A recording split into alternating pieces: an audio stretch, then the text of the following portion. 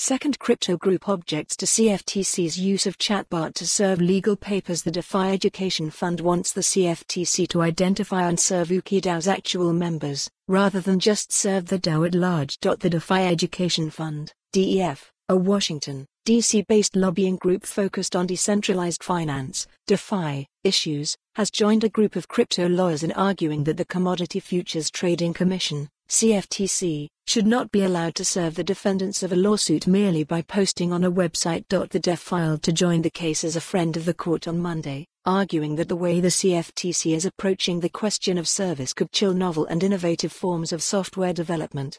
The filing comes just after the Las Punk Army, a group of lawyers and developers in crypto, filed a similar motion to join the case. The CFTC asked Judge William Orrick of the District Court for the Northern District of California to rule that a forum post and a website help chatbot submission were sufficient to properly serve notice to UkiDAO and its members that they were the named defendants in an ongoing enforcement action.